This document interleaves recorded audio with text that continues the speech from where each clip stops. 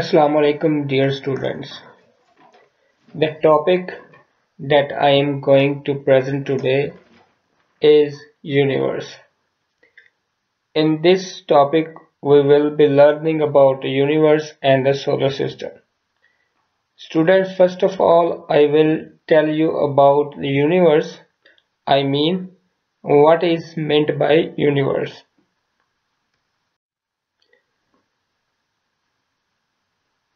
The definition of a universe is: the universe is all of space, time and their materials, including planets, stars, galaxies and all other form of matter and energy. In simple words, universe means all those things that we see around us. All the planets and stars that we see in the sky at night are also part of our universe. Likewise, sun, moon, our earth are also part of a universe. Students, our universe is consist of billions of galaxies and trillions of stars. In this picture, we can clearly see large number of galaxies and stars.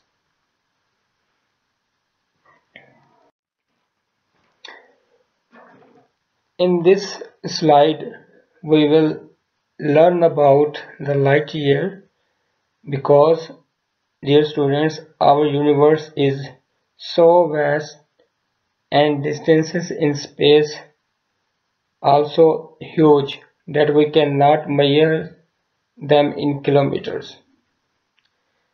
To measure distances in space, we use a unit light year. We can define light year as light year is the distance that light can travel in a 1 year. A light year is a unit of a distance in a space. A light moves at a velocity of about 3 lakh kilometers per second. So in 1 year it can travel about 10 trillion kilometers. More precisely, 1 light year is equal to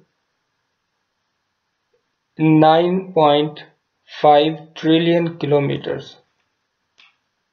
In scientific notations, 1 light year is 9.46 into 10 raised power 15 kilometers.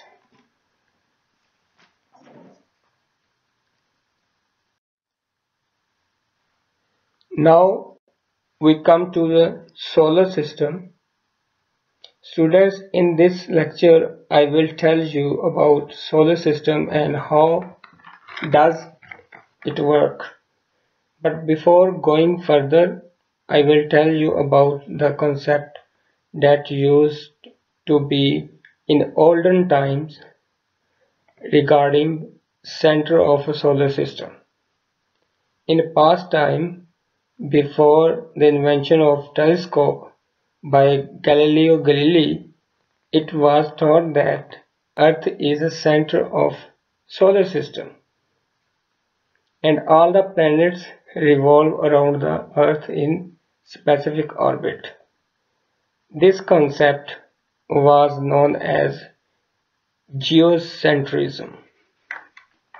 But after invention of telescope and theories given by Kepler, Galilei and Nicholas Copernicus of Poland, a new concept evolved that invalidated the old concept.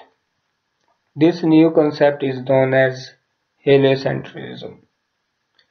It means Sun is in center and all planets revolve around it in specific orbits.